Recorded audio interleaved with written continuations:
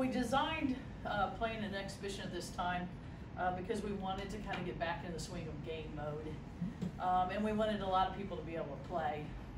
And we did some things today. We played a couple people out of position that they've done in practice, but we haven't been able to do that in the game yet. Getting a lot of people in, a lot of different lineups.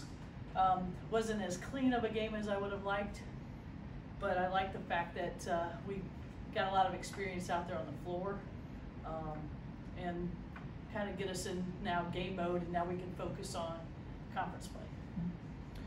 Could you both just talk about what you like about the effort overall today, just from the start? I know in the locker room, Coach Don emphasized, like, although the team isn't necessarily like on our level skill-wise, she still wanted us to play hard.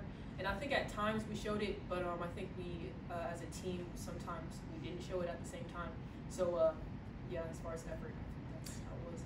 Yeah, 20-some assists. You know, that's something that can carry. You know, whoever you're playing. Just how well did you feel like you moved the ball today to where it needed to go? Yeah, I thought there were spots where we moved the ball extremely well, and I thought we took care of the ball after a while. I mean, you know, we got a little sloppy at times, and I think we cleaned that up. And I felt as though our effort's always good, our execution's got to be a little better. I felt like what you fear as a coach is when you come back from a break like we did, and we've been playing really well.